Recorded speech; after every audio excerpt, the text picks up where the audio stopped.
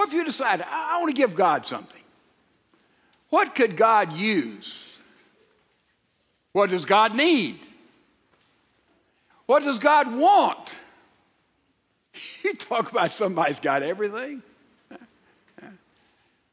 Somebody's got it all. That's God.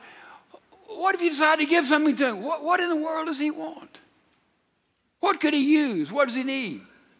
He's got everything. But there's one thing that would be the gift that he desires. Only one thing. And that's you. That's you.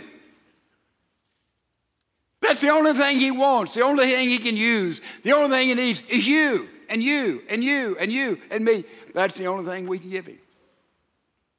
That's what he wants. That's what he needs. That's what he'll use. So we say, he wants all of me. You know, we were kids, we were fighting, we'd say, you want a piece of me. You know.